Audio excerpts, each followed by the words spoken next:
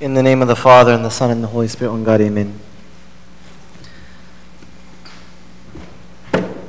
Today we have a wonderful gospel message.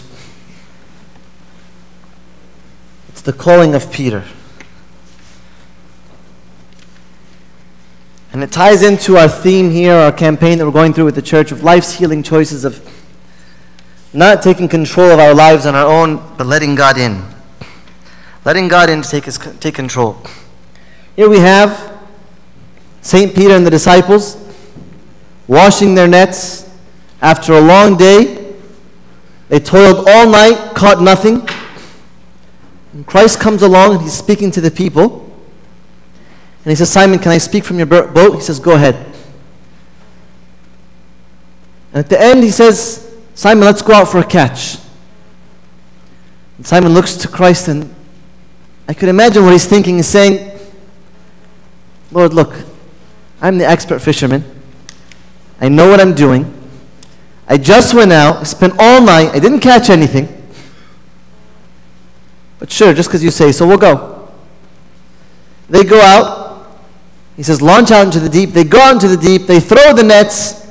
They catch so much fish that they have to get a second boat, and both boats begin to sink. After that, he kneels down before God and says, depart from me, Lord, for I'm a sinful man. And then he says, follow me. It's important to understand this is not the first time that Peter was called. This is actually the second time that Christ had seen Peter and told him to follow him. If you read in the Gospel of St. Mark, it says, he saw Simon and Andrew, and he told them, come follow me. It says they left their nets immediately, left all and followed him. And he says, now you will be fishers of men. And I think they did it for a little bit. And then reason came to their mind. This doesn't make sense. To follow you, who's going to feed my wife? Who's going to feed my children? How are we going to do it? It just doesn't make sense. And when you pay attention to the exact wording of the passage, it was as if St. Peter and the disciples were cleaning their nets just away from the people. Christ was doing his thing with the people, and they were doing their own thing. It was as if Peter came to the realization that this isn't going to work.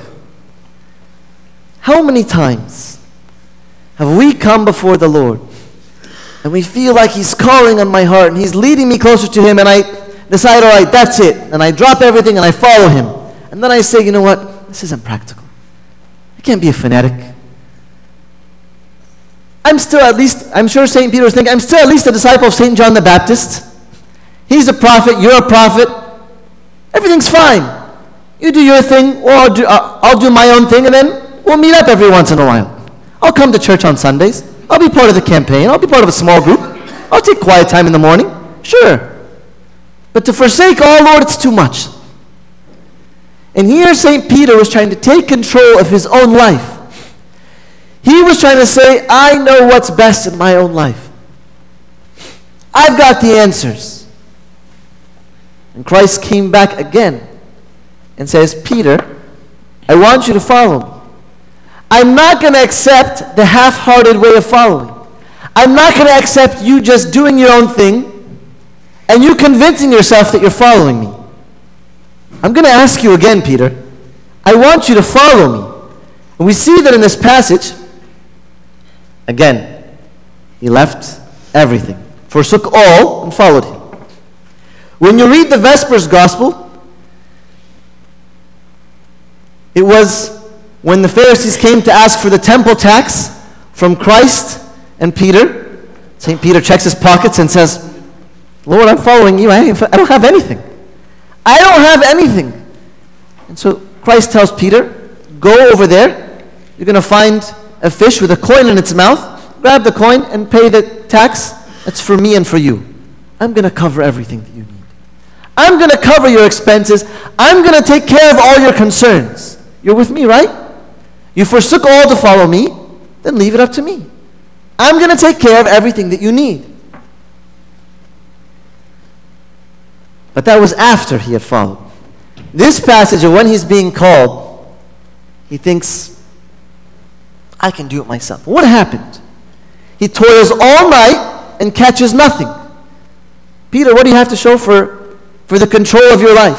What do you have to show for all that you're doing on your own? You thought you can go, you can be a great fisherman. You toiled all night and caught nothing. But that day he left all, forsook all, and followed him. And what does it mean to forsake all and follow him? There's another passage in the Gospel of Luke where he says, whoever does not forsake all cannot be my disciple. Really? That extreme, Lord? You want us to be fanatics or what? What is this? Before that part, he says, he who does not hate father and mother and wife and children and fields for my sake, and even his own life also, is not worthy of me. They're saying, if you want to follow me, if you want to be in the school of Jesus, you got to be in it to win it. You got to be ready to give it all, to forsake all. That even when the pressures of life and the love of the world, and love of others takes over, you say, no. My identity is in Christ. I began to think, I wonder if St. Peter one day later on in his life began to look back and think, I should have just stayed a fisherman. I could have been a rich fisherman. I was a good fisherman. I probably could have caught a ton of fish. I wonder if he ever regretted. Well, let's look at his life and see, what was it that Peter got to see when he forsook all to follow Christ? He was one of the few people in the room when Christ went in to visit Jairus' daughter, and Christ raised her from the dead. He got to witness this with his own eyes. But then, maybe other people got to see it, nothing special. So, he even got to witness Christ raise Lazarus from the dead. And he even got to cast out demons. God gave him the power to cast out demons and to heal the sick and to do wonderful things. I wonder if he regretted leaving all to follow Christ. Even greater than that, he climbed the mountain of transfiguration and saw Christ in all of his glory. Even to a point where he didn't know what to say. He was just saying anything that came out of his mouth. Any dumb thing that came out of his mouth, he would say it because it was so amazing. He got to see the glory of Christ. He forsook all. He went and witnessed with his eyes the empty tomb. And then on that wonderful day of Pentecost, God used him to be the founder of the church, in which by one sermon, he converted 3,000 men. We can assume maybe 8,000, 10,000 people converted that day. All by him. His first sermon, he was able to found the church. Now I wonder if Peter could look back and say, I wish I should have been a fisherman. It would have been great. How many of us are holding on to حاجات هايف, foolish things, because we're content just being fishermen. We're content just being in control of our life. Okay, go ahead. But there's going to be many days where you're going to toil all night and you're going to catch nothing. And you're going to realize that maybe there was something more. Christ gave him another chance. Christ said, let me into your boat. Let me into your life. But not just let me into your life. Launch out into the deep. I want to go deep with you. I want to have a deep, personal, private, powerful, abundant life relationship with you that you're never going to be able to even imagine of before you see it. Launch out into the deep. Take me with you. How many of us have gone out into a deep, intimate, personal life with him? Maybe you're one of the crowds listening while Christ is preaching from the boat. But St. Peter was in the boat, goes out into the deep. And when he entered into the deep with the Lord, at that point, is that he caught so much fish that not his boat, not his friend's boat, every boat was starting to sink. In the book of Malachi, when the prophet Malachi was talking to the people about tithing, And he's talking about tithing, and I think tithing in our understanding is wrong. Tithing in our understanding is just 10%. But back then, it was at least 23%. How is that? So every year, they would have to give 10% to the Levites, and then they would have to give 10% on one of the feasts, and then they would have to give 10% every 3 years for the poor, on top of the first fruits and the first lamb and all this stuff they had to give. So it was around 23% that they would have to give every year. And the Prophet was rebuking them because they were not tithing in this way. And for the first time, God says, try me. Just try me. He says, try me now in this, that if I do not open up the windows of heaven and pour out so much blessing that there's not enough room to receive it, try me now in this. You're never going to regret. But you have to follow. You have to find that you even lose your own identity.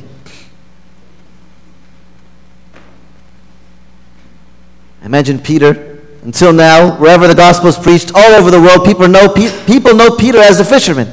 Peter know that when you think of the word fisherman, the first word that comes to your mind is Peter. But imagine Christ is coming to him again saying, Peter, are you going to follow me or not?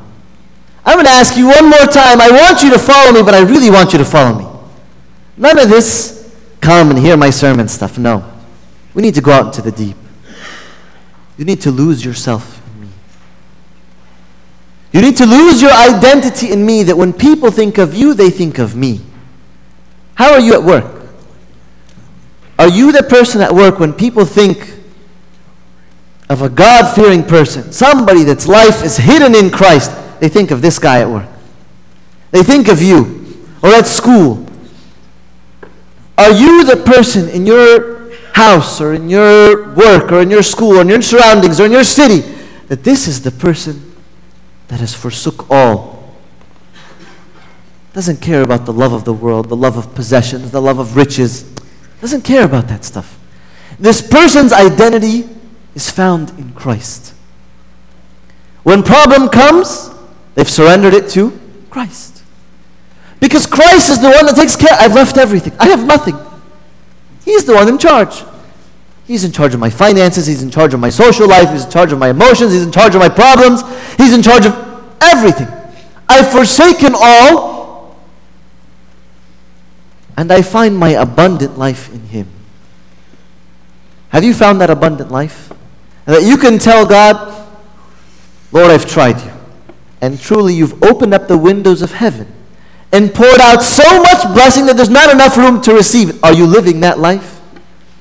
Because I believe only the disciples, only the people that forsake all, those are the ones that become His disciples. Those are the ones that are in the school of Jesus. And those are the ones that see abundance. You got to see the glory of Christ on the Mount of Transfiguration. I don't think He ever regretted it. I remember me and my wife, we felt like God was calling us to move to Africa. We were praying and fasting years, and finally we had put some conditions before God and some signs before God. And they were really specific and narrow, and we knew that if this happened, then God is telling us go. Happened one Saturday that this sign was answered, and I remember Saturday night that we were saying, okay, khalas, that's it, we're going to go. Leave work, leave family, disown family, all this stuff we had to do. And we went. And I remember the next morning, after we had made this decision, this was the gospel.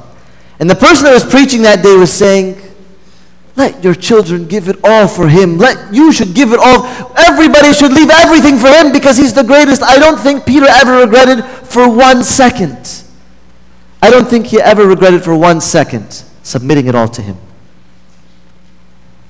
And I remember being in the pews that day and looking across as the preacher was saying this, looking at my wife and saying, he never regretted. We have a living example of somebody that never regretted. I'll tell you though, sometimes we get weak. You know, this wasn't the last time that Christ told Peter to follow him. After the resurrection, we all know that he had denied Christ. He went to the tomb, saw the empty tomb. Christ appeared in the room with the disciples. And then he left, said, "Peace be with you." Peter said, "You know what? I don't know how we're going to survive. I'm going fishing." And all the disciples said, "We're going with you." He goes fishing and then sees Christ on the shore. We know the famous discourse between Christ and Peter when he says, "Do you love me?" And Peter says, "Yes, I love you," and 3 times. And at the end, he says, "When you were younger, you went where you wanted. But now that you are old, you will be taken by the hand and you will go to a place